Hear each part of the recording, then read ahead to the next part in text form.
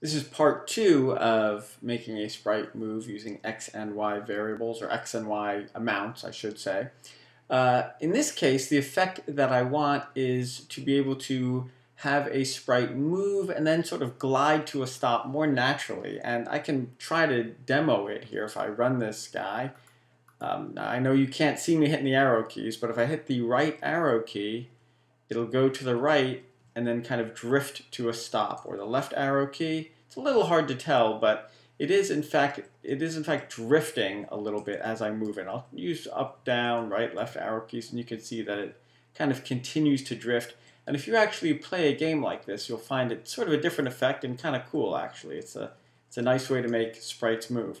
So how do I do it? Well, what I did was I created two variables, one called x amount, one called y amount. These are global variables. And again, you can call these variables anything you want. I could have called this pizza and this cookies, but I called the first variable x amount because it's going to control the x distance that the sprite moves, and y amount is going to control the y distance that the sprite moves.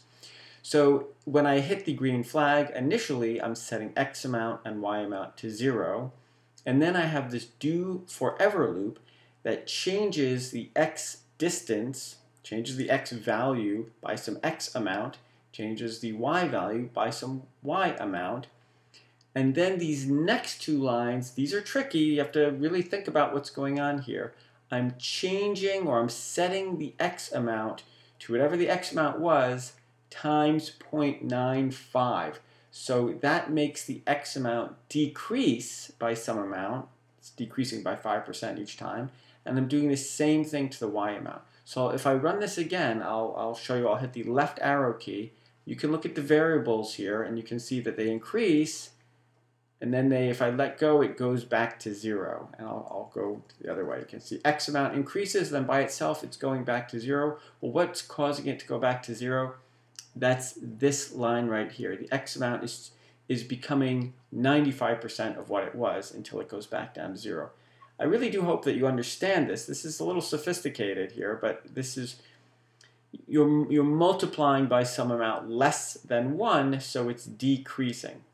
So that creates this sort of drifting effect, which is nice if you have some character like my guy's underwater and he's drifting.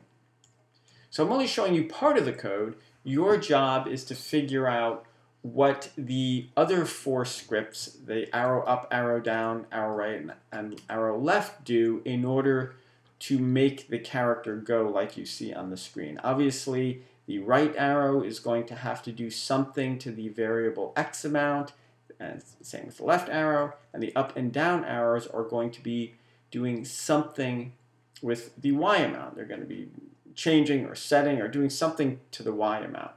So again, your job is to make 4 more scripts so that this thing works as you see. One script obviously for each arrow key to change the x and y amounts correctly so that the thing works and looks really cool like mine. All right, get to work.